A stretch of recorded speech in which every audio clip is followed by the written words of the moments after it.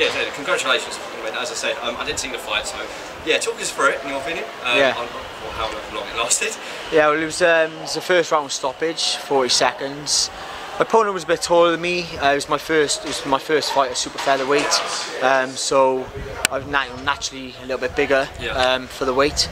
Yeah, I just come out nice and relaxed, using off my jab, just counter punch. I knew he was a bit of a switcher, and as he switched, we've been working in the gym just to drop down to the body. So you kind of been already. Yeah.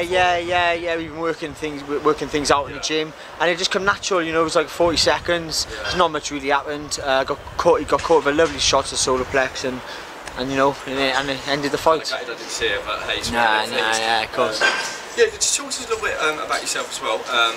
You know, you have an amateur background, and how people can kind of get to know you. Yeah. Well, you know, obviously my name is Cooksey. I'm from a small place in South Wales called Roos.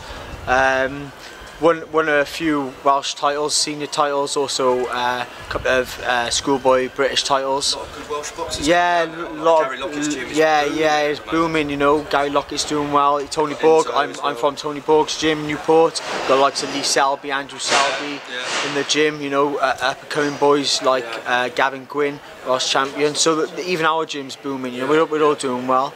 But yeah, so. Things are looking good for Welsh boxing, but in terms of my background, I've had about 70 amateur fights, won about 60. Yeah, so you know, doing all right. And pro 9-0. So what kind of made you turn pro? Was it obviously the financial kind of? Nah, not really. To be honest, it was just one of those things. It was never my ambition to turn pro. I didn't know. You know, I always just took things as they came, and you know. My dad was a boxer and he didn't turn professional. So the family background, and it was just the next thing for me. I won a senior title. I went to Scotland for the British, and I lost in the British. It was just the next step for me, you know. And it was either now or never. And you know, I'm on my 20 months in, and I'm 9-0. What do you see for the rest of the year? I mean, you're kind of getting into double figures. You know, like I know, speaking to my manager Mo. Mo's keen on my next fight being for a title. Obviously, be looking for the Welsh title. Maybe in Wales. Yeah, definitely. Be in Wales. Maybe on the MTK show in June the 7th. You know, it's like I said, it's my first fight here at super featherweight. So I'll be looking to fight for the super featherweight Welsh title. That would be good. Hopefully, we'll kind of like see you. Yeah, definitely. Yeah, of course. You know, that's the next step for me now. Is pushing on. I've done my apprenticeship.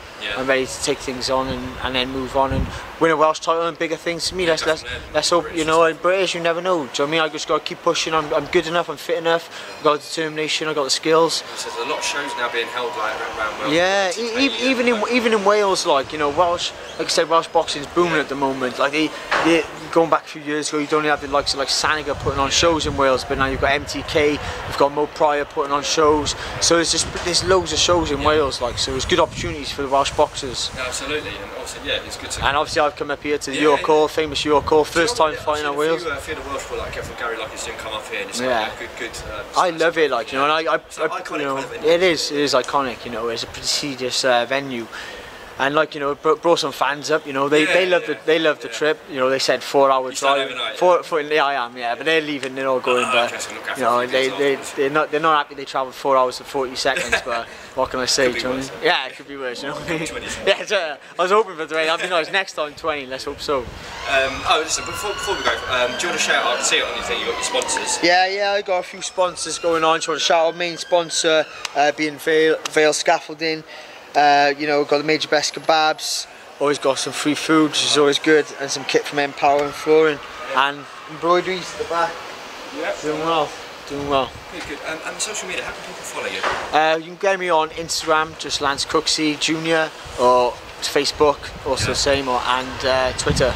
Just type in Lance Cooksey. I think I'm the only one on there anyway. Well, again, thanks very much. And hopefully we'll see you soon. We'll come to Wales as well. Yeah, good. Cheers. Appreciate it. Thank you very much. Thank you.